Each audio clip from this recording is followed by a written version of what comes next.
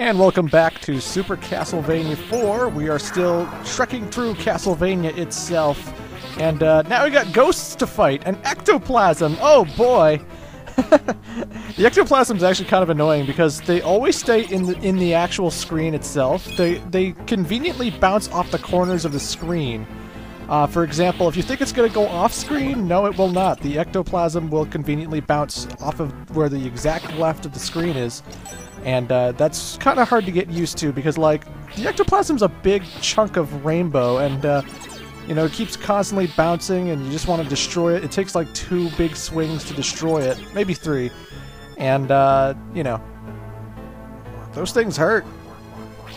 As for the zombie ghosts, the girls that we encountered earlier who just jump high and try and home into you, they're pretty much only there, and we destroyed them, and now we just have the white zombie tuxedo ghosts who just march forward and try and run into you. Not very intimidating, but you know. You're gonna love how Castlevania has every goddamn horror trope in the world, you know? You got succubus, you got sea creatures, you got skeletons, you got ghost creatures, you got a man walking his dog. I mean, shit. Once again, the spikes will kill you in one hit, so watch your platforming indeed.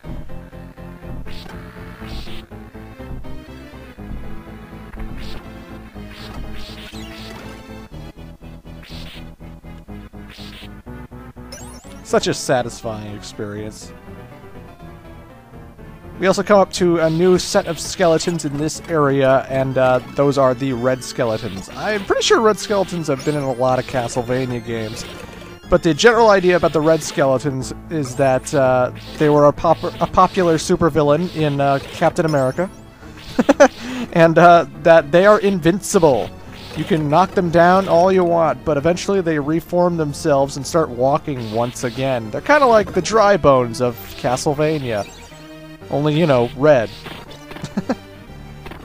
It's like, what kind of creature just reforms itself like that? How do you do that, exactly? These little grabby arms, I let them grab me, because that way I can slash at the ghost skeleton guy who literally goes down in one hit. I know people like to avoid that for some reason, but whatever. Let it grab me, just slash it once, the end. God damn, that whip is so freaking satisfying. Oh yes, and as I found out through the 10 million comments, the Roman numeral 2 and the Roman numeral 3 allow you to throw your sub-weapon more than once.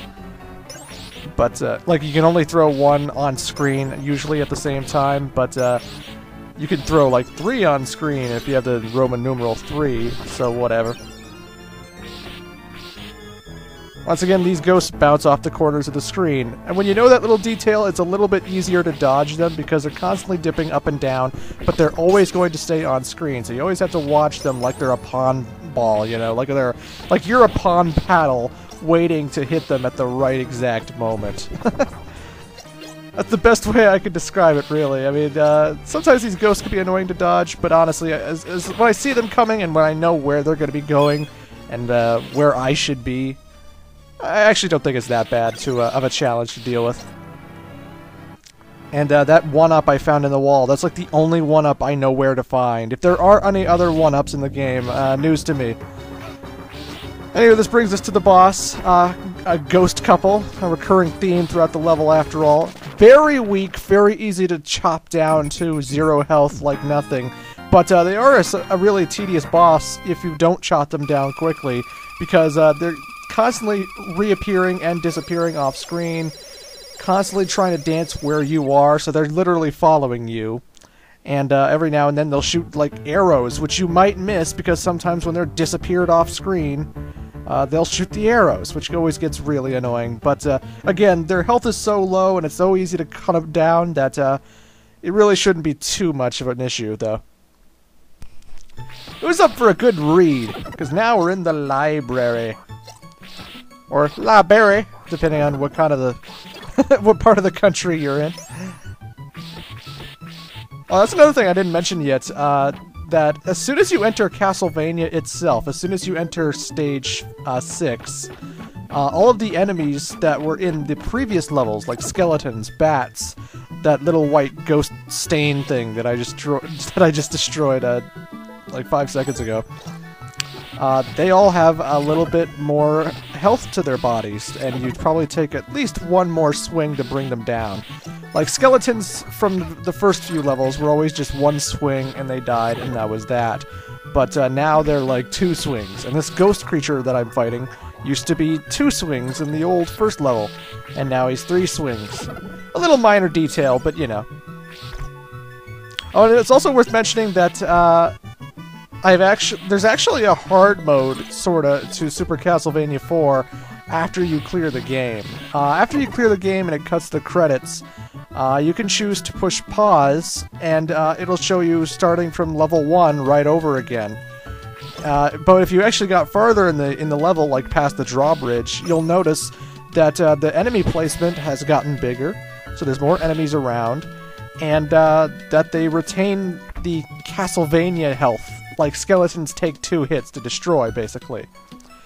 And I know what you're thinking, why didn't you play that mode, Clement? Well, you know, I actually don't think hard mode is that much harder. I think it's actually just more enemies, but it wasn't really much more of a challenge. I could beat hard mode, no problem.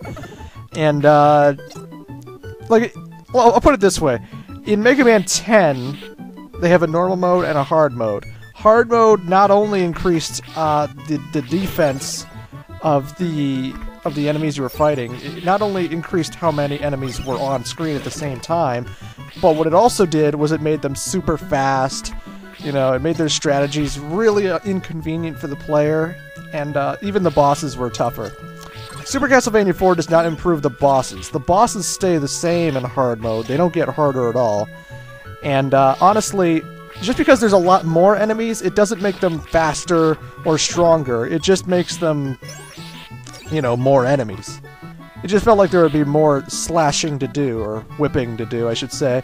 But, you know, I just figured I'd play it from the beginning like everyone else does, because that's what you really want to see. If you're going to learn how to play the game, then you got to learn how to play it from my perspective, and that's on the regular setting. If I play it on the hard mode, there's going to be a lot more enemies that most people won't be playing or seeing. And, you know, they might get a little bit confused, or I don't know. I mean, by all means, if you want me to do hard mode, I'll go by the comments, you know. A lot of people want me to tackle hard mode, then this playthrough will be getting twice as long as we go through the same levels over again, but with a little bit more enemies and no ending payoff, because the ending still doesn't change even when you beat the hard mode difficulty.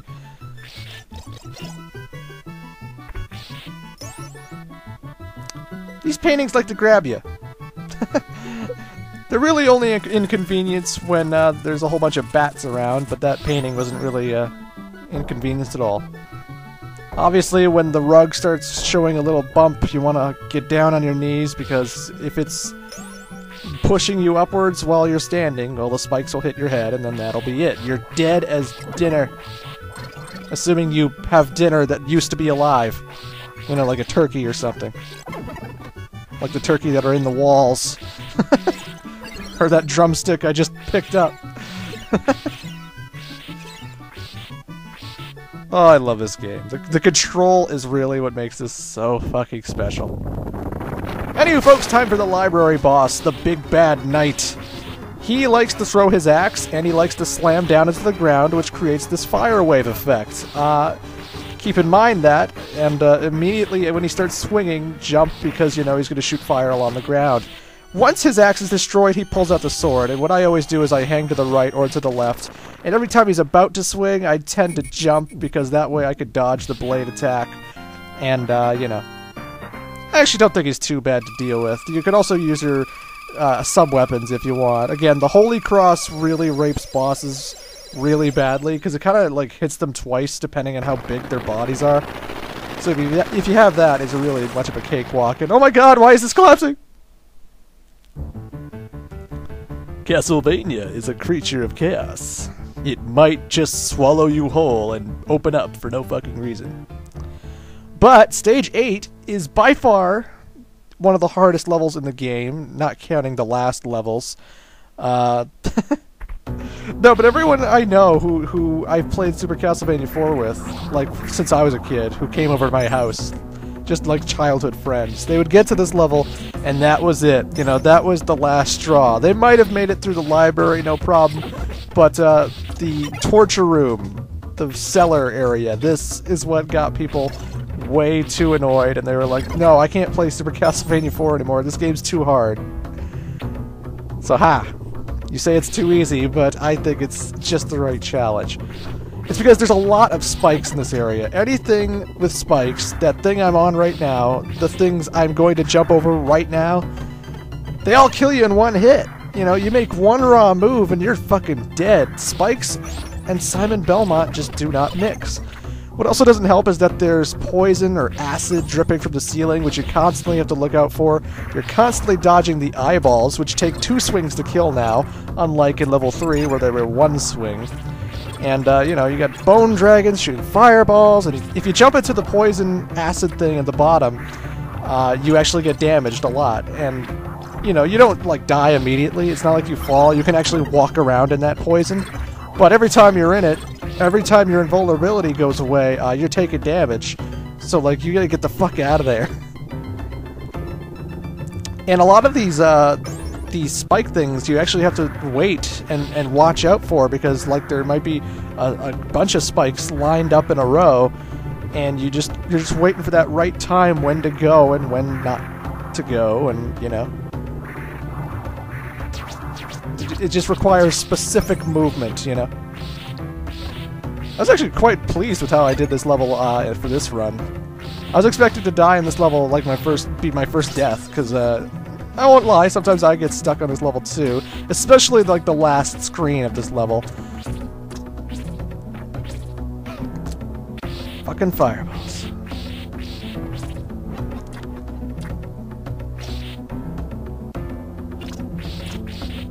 Again, you really gotta look out for the acid dropping from the ceiling.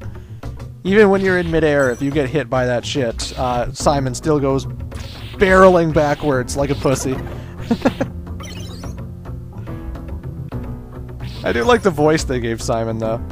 Like, he actually has a voice, like when you get hit by enemies. And he always makes this distinct sound when he gets hit. I don't know why. It's just, I like that voice. It's a very manly voice for the Super Nintendo, and it's a very clear audio file, you know? Because in the Super Nintendo days, voiceovers weren't a big thing. Like, Star Ocean actually was a very completely voiceover-oriented Super Nintendo game, but the audio files kind of sound scratchy and stuff, because they were trying to compress it and stuff. But Simon Belmont's clear as day. No! No! Rope! No, no, no, no, no! The stairways with the red, which also have rocks for stairs, I guess. If you smash those with the whip, they actually explode, and the rocks actually damage you. So when you're fighting enemies, trying to swip not where the orange blocks are is always a good idea, because it can get you hurt. Just something I figured I should mention. This place is fucked up, too. They got all these skeletons that are dancing in the background, like, connected to the chains and shit. Really fucked up visuals, I must say. Not to mention 10 million coffins and no vampires besides Dracula in this game. I mean, zombies can be in coffins too, but, you know. When you think of coffins, you usually think of vampires. You usually think of Dracula or something. You don't think of, oh, some dead zombie who was buried in it. As long as you're crouching in this area, the spikes can't hurt you, but of course, holding onto the down button for such a long time might hurt your thumb, and if you ease up, well, you know. Oh, this part's brutal. You got reappearing, disappearing platforms, and even though it's just one quick line of them, sometimes when you walk across that thing, the platforms you should be jumping for completely disappear on you, and that can screw you up a lot. I've always found that screws me up sometimes. Anyway, folks, it's time for Frankenstein, or Frankenstein's monster, if you want to be spurgy. But he throws lots of potions. You can actually destroy the potions when he throws them. Some explode immediately as soon as he throws them. And I am lucky that this boss was ridiculously easy. I mean, seriously, he's really easy. It's like, He has the one potion that explodes into fireballs and hits you right away, and that's always a pain to deal with. But everything else, they wait until they hit the ground to do something, whether they create a clone Frankenstein's monster or a fireball, you know, whatever. You can whip them as he throws them, so it's like, you just keep whipping the monster, he throws potions, you destroy him, rinse and repeat.